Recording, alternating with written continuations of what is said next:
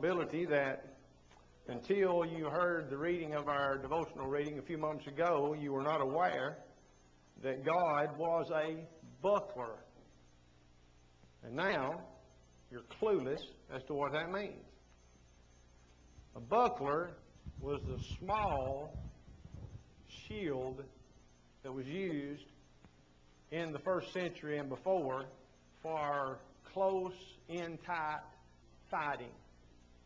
And this passage pictures the wisdom and the understanding that is possible from God's divine message that places us in the position of having God, who is our shield, our protection.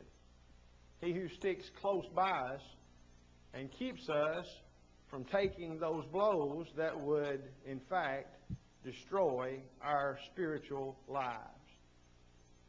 And it's in relation to that we're going to be examining a topic this morning that might seem somewhat odd, but maybe not after we go into the lesson a tad.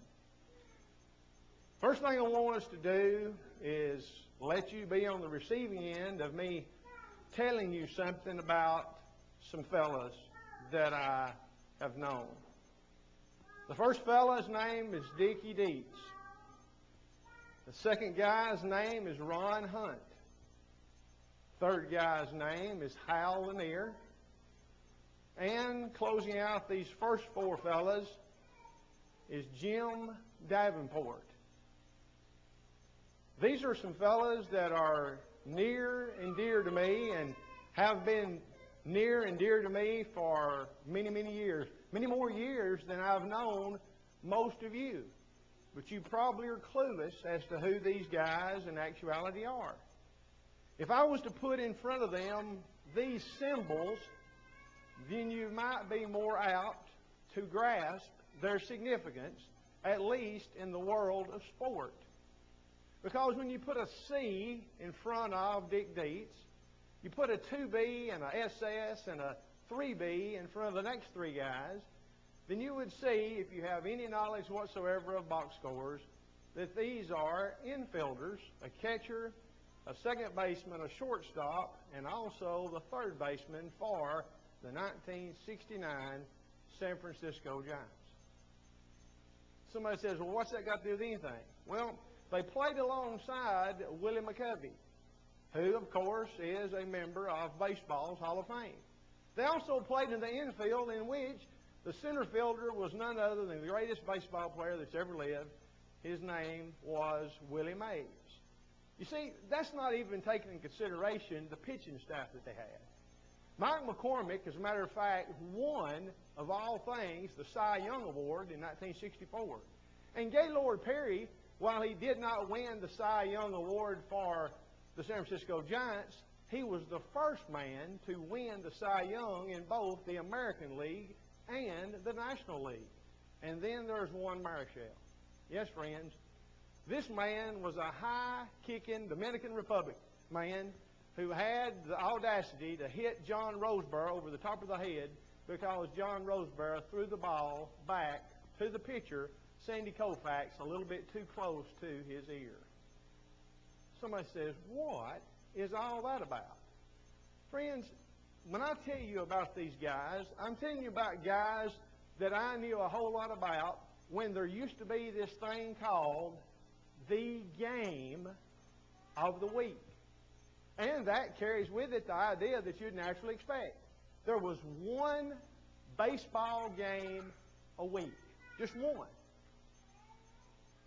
And during that time, which was some 42 to 43 years ago, I could talk baseball with adults, knowing the batting averages, knowing the on-base percentages, knowing the slugging percentages, knowing all the statistics there is to know about baseball. And I didn't have to talk to myself either. There was always a willing accomplice to sit and talk baseball with other baseball fans. But why? I do believe that at that period of time, I could have took a youngster, and I tried this with him. I could take a youngster and I could so infiltrate his mind with statistics and saying all of the wonderful things to be said about the San Francisco Giants that anybody in their right mind would ultimately become a San Francisco Giants fan. I guess you could probably call me a San Francisco Giant evangelist. You see, what I said about me is not really a whole lot different than what most of us could say about ourselves, although there's probably very few that are San Francisco Giant evangelists. Y'all would be evangelists for other teams other than them. But will we really use the word evangelist, though? Doesn't the word evangelist carry with it more an idea of a spiritual connotation other than a baseball connotation? The word evangelist, and it's only found, at least in that form, 3 times in the New Testament. It's found carrying with it the idea that you can see as obvious in these passages that I'm going to show you. The first place, of course, is as Paul is traveling, making his way back to the city of Jerusalem, where he knows that he's going to face certain being confined in prison by the Jews, that in his traveling back to that city, he and his traveling companions, some 7, make their way to Caesarea, and they entered into the house of a man named Philip, who is described as being the evangelist. And of course, the reason why we know that he is an evangelist is not just because this passage of Scripture identifies him as being such. We know what he did. We know what he did in his spare time. We know what he did when it wasn't his spare time. We know it was he who made his way to Samaria in Acts chapter 8. After the disciples were scattered abroad and went everywhere preaching the Word, he was one of them that made his way to Samaria and preached Jesus to those people, to the extent that many of those people, hearing the message of salvation and seeing the miracles that he performed, were obedient to what he said do, and they were baptized for the remission of their sins, both men and women. And then, of course, it was this same Philip who was instructed by the Lord to go and to join himself to a man who was traveling home to Ethiopia, who had been to Jerusalem to worship. Philip, the evangelist. But there's other passages that help us to understand as well what's involved in this.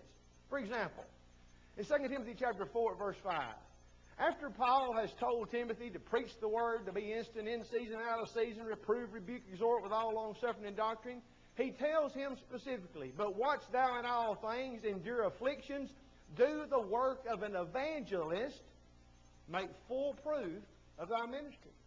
Therefore, there has to be a correlation between what Philip was doing as he receives that designation of him in Acts chapter 21 and what Timothy was doing and what Timothy was as this designation by Paul in 2 Timothy chapter 4 verse 5. And then in the midst of Ephesians chapter 4, we find Paul making this assessment. And he gave some apostles and some prophets and some evangelists and some pastors and teachers. And of course, the very next verse tells us this was the purpose for these various positions, these various offices, these various works, was for the building up of the body of Christ until man could become full in Christ. And with that completed revelation, that actually took place. Evangelist. An evangelist is a person who announces good news, or he brings glad tidings to others. Friends, to know all of the particulars about the San Francisco Giants certainly, in my mind, fits into the category of good things and glad tidings. A whole lot better good things and glad tidings than you'll see reading in the news this morning, I guarantee you that. Therefore, those who were scattered abroad went everywhere preaching the Word. So says Acts chapter 8 at verse 4. And that word that is translated preaching there is the word from which we get our word evangelist. If you'll notice, even in the Greek, it looks like evangelist, doesn't it? What were they doing?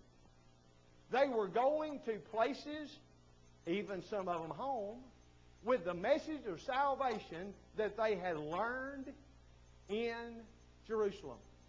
And the persecution that resulted in the martyrdom of Stephen made them go home, and as they went home with the gospel as evangelists. And so we have this in a very loose sense, this concept of evangelist. A San Francisco Giant evangelist, an Atlanta Braves evangelist, a volunteer evangelist, country music evangelist, rock and roll evangelist, American Idol evangelist. Who knows what kind of evangelist that is? Who knows what kind of evangelist? Those are all types of things that are near and dear to our heart, lest we say they are good things. Things that, as a matter of fact, occupy a whole lot of our thinking, occupy a whole lot of our time, and a whole lot of our energy. Right? These evangelists that I'm talking about, and I'll be one of them. They talk about their favorite team. They talk about their favorite game. It's not professional basketball. They talk about their favorite band, their favorite TV show, their favorite movie, and they talk about these things hours and hours and hours. And when they can talk no longer, they text about it. And when they can text no longer, they type about it on the internet. And we all do that to a certain extent. What's the point then? The point is that we put time and energy into things that we care a lot about, don't we? As a matter of fact, we know a whole lot of stuff about the things that we care a lot about, including the San Francisco Giants. We do that. Now let's be honest for a minute. If we became enthusiastic about a team, a song, a singer, a movie, or a TV show, then those around about us will find out about that sooner or later. And probably sooner, right? If we absolutely detest the decision that was made on a game show, maybe a game show in which people are vying for the next American Idol, then we talk about that from when we get to work until we go home from work and then some, right? Let's ask ourselves these questions. Do my co-workers, do my classmates know that I'm a Christian?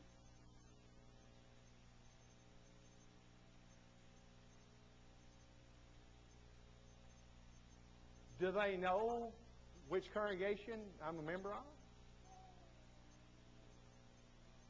Do they know what I believe? I mean, not about the judges on American Idol. I mean, what I believe about moral issues that are facing us in this country. Do they know what I believe?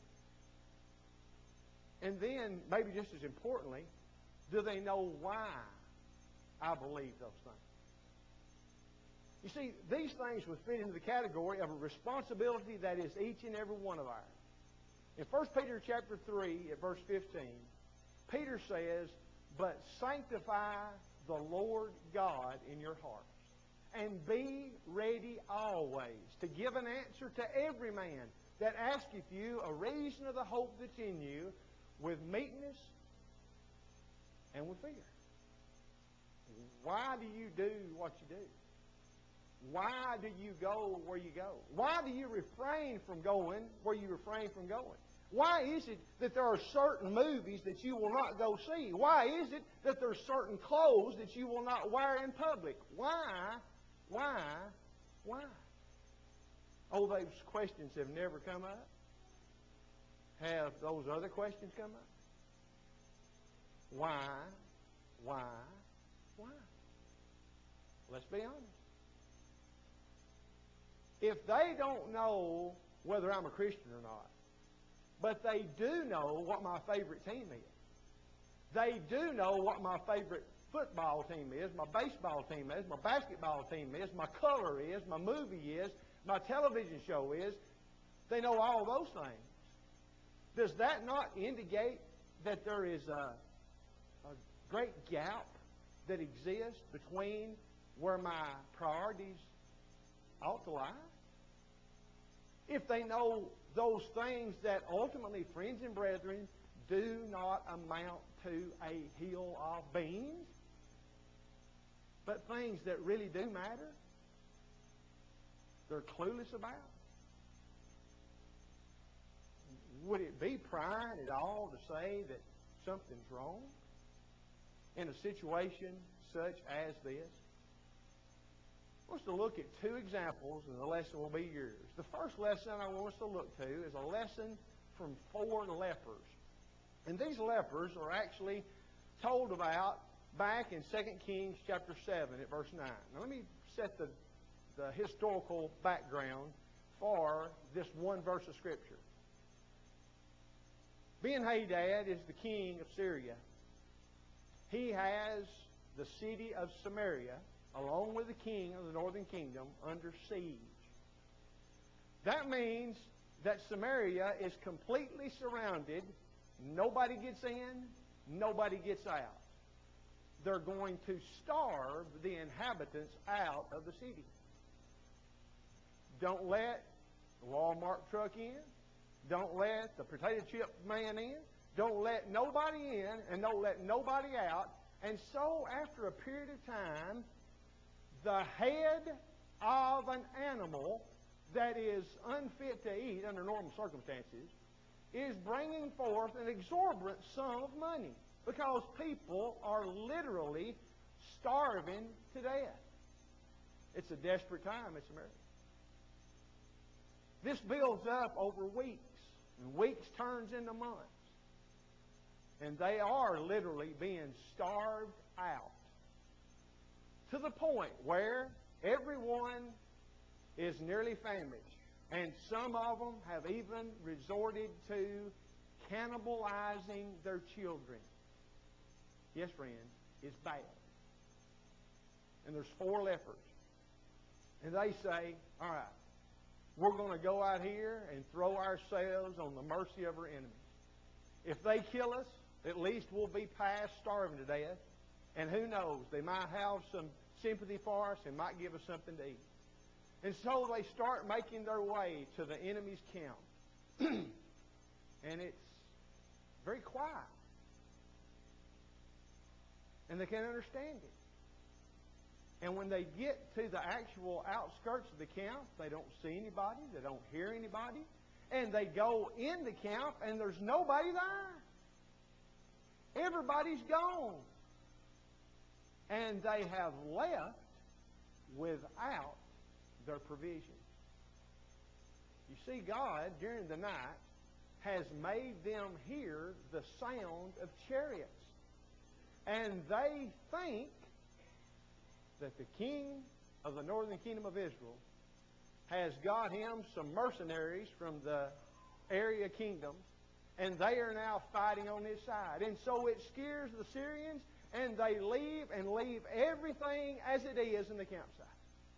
Food, water, silver, gold, everything that you could imagine. And these lepers walk into the midst of all that. And they run from one tent to the other eating. You can almost see them scarfing it down. They've been starving to death. And now they have all this plenty. And then finally, one of the lepers makes this statement. Then said one to another, we do not wail. This day is a day of good tidings, and we hold our peace. If we tarry till the morning light, some mischief will come upon us. Now therefore come, that we may go and tell the king's household. What's their attitude? Their attitude is, we have been blessed exceedingly to be able to come and feel our need for food and water. It would be absolutely wrong for us to sit here and try to eat it all because we can't. The only right thing to do, the only human thing to do, is to go and to tell our friends and those who have been captive for all these months that here is plenty for everybody to eat. And that's what they did.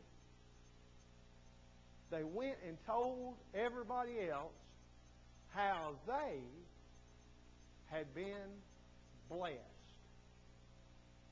As a matter of fact, they saw it as being a sin if they kept their mouth shut when they had been so blessed. Reckon it was? Another example. A lesson from Jeremiah. Sort of a different twist, but the same outcome nonetheless. Jeremiah, of course, was chosen from his mother's womb while he's still in the womb to be a great prophet for God in Judah. In Jeremiah chapter 20, at verse 9, things have got to the point where Jeremiah determines, I am going to close my mouth for good. Well, what happens?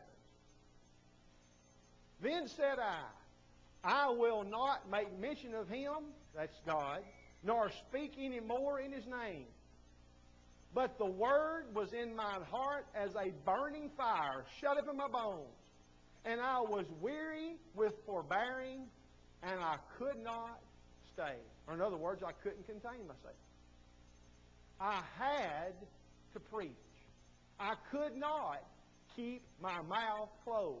Now, what was it that would have caused Jeremiah to feel as though he needed to just quit preaching and just to keep his mouth shut about anything from God? Well, the next few verses tell us.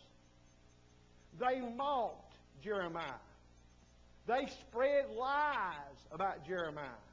They tried every way they could to intimidate Jeremiah, to keep him from preaching the truth. Those who were his very closest friends, if you want to use the word friends, were in fact working to bring about his defeat. And the fact is, these are the ones who are ultimately going to be ashamed of themselves, and not just for a little while. They're going to be ashamed of themselves eternally because of what they've done. You see, the example of Jeremiah and the example of the lepers is one that surely we can see the import of. Let me ask you this. Does the Bible affect you in the same way? Say as it affected Jeremiah. Or in relation to the good that you have been able to experience from God's bountiful hand, as in the case with the 4 lepers. Does the Bible affect you in the same way that it affected Jeremiah? Does the Bible affect you in some way? Does the Bible affect you in any way? An example in Acts chapter 4 and 5, Peter and John are on trial for preaching the gospel. The Sanhedrin, which is the 70-some-odd men who serve as sort of a supreme court over the nation of Israel, have admitted that a notable miracle has been performed. And so they bring in Peter and John, and they command them not to speak at all nor teach in the name of Jesus. But Peter and John answered and said unto them, whether it be right in the sight of God to hearken unto you more than God, judge ye. For we cannot but speak the things which we have seen and heard. You see, that's just another way of saying, Mr. Political and religious authorities, would reality be an acceptable thing for us to speak about? Would the truth be all right for us to talk about? Would the facts of the case be all right to relate?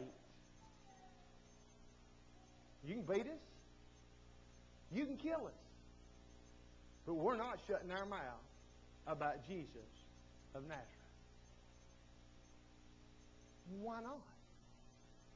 Because of what they had been benefited, it was just absolutely way too much for them to be quiet about.